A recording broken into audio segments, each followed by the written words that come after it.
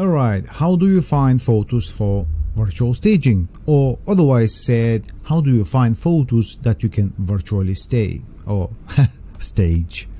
You can stay in them if you wish.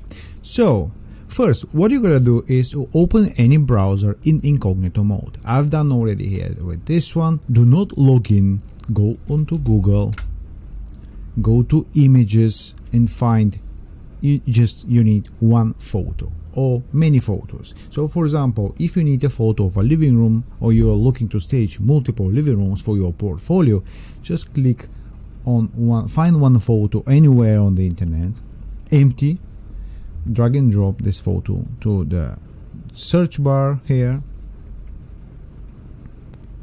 As soon as the photo it is loaded, you're gonna see multiple, probably thousands of images that you can use. But be careful, because most of them will be copyrighted, so you can either ask the owners of those photos or just keep it quiet. It's up to you, and this is not advice. Then let's say I want to stage a kitchen.